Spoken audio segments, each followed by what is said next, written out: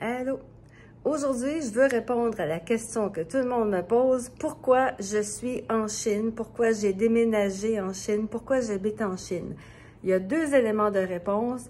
La première partie de la réponse, c'est que ça fait longtemps que Daniel et moi, on habite à l'étranger. On aime habiter dans d'autres pays. C'est une manière de voyager très lentement. On a habité dans beaucoup de pays, mais ça, c'est le sujet d'une autre vidéo. Le deuxième élément de réponse, c'est qu'on a déjà habité en Chine et on aimait ça. Donc, quand Daniel s'est fait offrir un poste sur place, ici à Chengdu ou à Shanghai, on a pensé, ben oui, ça serait le fun de retourner en Chine. Et là, vous voyez derrière moi, ça c'est la figurine du jeu Avatar.